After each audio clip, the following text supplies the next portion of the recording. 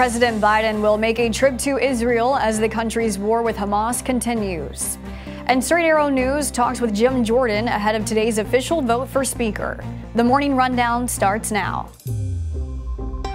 From the Straight Arrow News studio, bringing the stories that matter to you from across the United States and around the world. This is the Morning Rundown.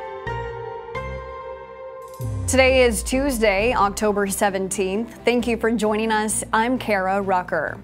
President Joe Biden will be visiting Israel on Wednesday as the United States continues to show its support for the country in its fight against the terrorist group Hamas, while also looking for ways to provide humanitarian aid for civilians living in Gaza amid Israel's ongoing response to the October 7th attack.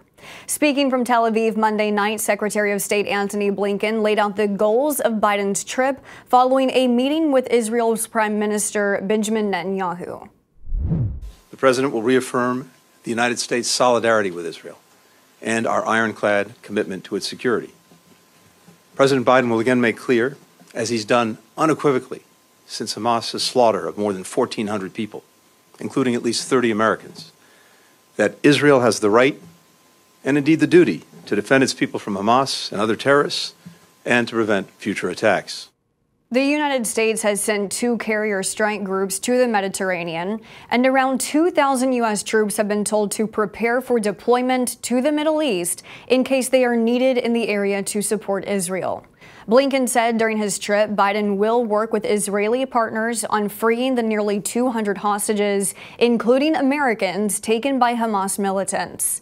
The Secretary of State said Biden will also look to hear how Israel is conducting its retaliation against Hamas while minimizing civilian casualties and enabling humanitarian assistance to those living in Gaza. According to the Palestinian Health Ministry, more than 2,800 people have died in the territory since Israel launched its airstrikes in response to Hamas's terrorist attack. While in the Middle East, President Biden will also travel to Jordan to meet with their country's king, as well as the Egyptian and Palestinian presidents. An overnight manhunt for a gunman wanted in the killing of 2 Swedish soccer fans in Brussels ended this morning, with police fatally shooting the suspect. The attack happened Monday night, 3 miles from the stadium where Belgium was playing Sweden. The soccer game was suspended. Belgium's prime minister called the shooting a brutal terrorist attack. Police described the 45-year-old suspect as a Tunisian extremist. A spokesperson for Belgium's federal prosecutor's office said a social media video allegedly showing the suspect speaking following the shooting mentioned that the Swedish nationality of the victim was a probable motive in the attack. The spokesperson said there were no indications of a potential link with the Israel-Hamas war. A 3rd victim was being treated for serious injuries. The attack led Brussels to raise its terror threat level to 4, the highest on Belgium's scale. The Supreme Court has once again ruled in favor of the Biden administration's enforcement of regulations aimed at ghost guns, firearm-making kits that can be purchased online and assembled at home. Monday's order, which had no dissenting justice, called for 2 internet sellers of gun parts to comply with the regulation. That regulation, issued by the ATF last year, changed the definition of firearms under federal law to include ghost guns. The rule requires manufacturers and sellers of the kits to obtain licenses, conduct background checks, and add serial numbers. In August, by a vote of 5-4, a Supreme Court ruling kept the regulation in effect after it had been invalidated by a lower court. In Washington, an official vote for Speaker of the House is expected today. House Judiciary Chairman Jim Jordan, nominated by House Republicans last week after their initial choice, Majority Leader Steve Scalise, dropped out, needs 217 votes to be elected to the position. Straight Arrow News political correspondent Ray Bogan reported Monday that Jordan has picked up support from key Republicans following a secret ballot Friday that indicated 50 members were opposed to his nomination. At least 6 House Republicans are reportedly still planning to not vote for Jordan, who can only afford to lose 4 GOP votes. Ahead of the voting on the House floor, Ray Bogan caught up with Jordan outside of his office on Monday. I feel real good. I think we're close. And what's your message to the members who are still holdouts?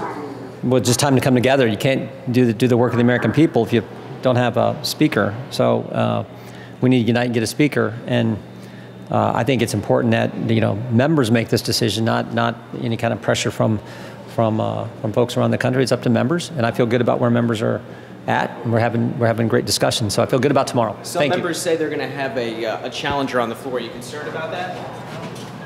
Nope. Stay with Straight Arrow News as we'll bring you the latest from the Capitol throughout the day.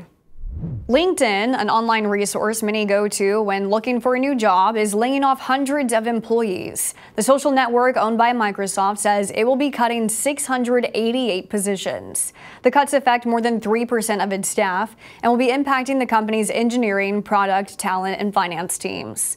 These layoffs follow LinkedIn letting go of more than 700 workers in May, as well as Microsoft announcing thousands of cuts earlier this year.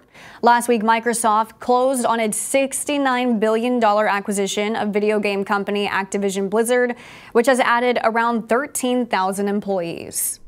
Finally this morning, a surprising twist ahead of the 2024 presidential election happened yesterday on social media.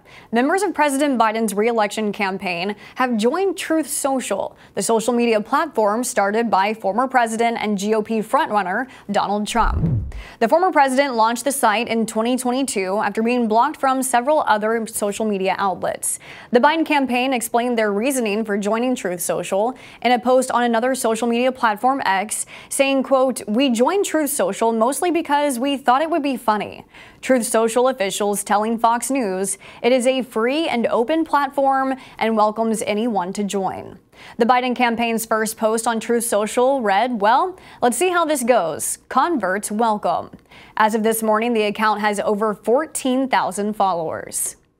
These are your top stories for this Tuesday. Now you can get the morning rundown in your inbox each weekday morning by subscribing to our newsletter. Visit our website, san.com, and go to the Rundown's podcast page to sign up. Unbiased, straight facts, that's Straight Arrow News. We'll see you back here tomorrow. Until then, I'm Kara Rucker. Have a great day.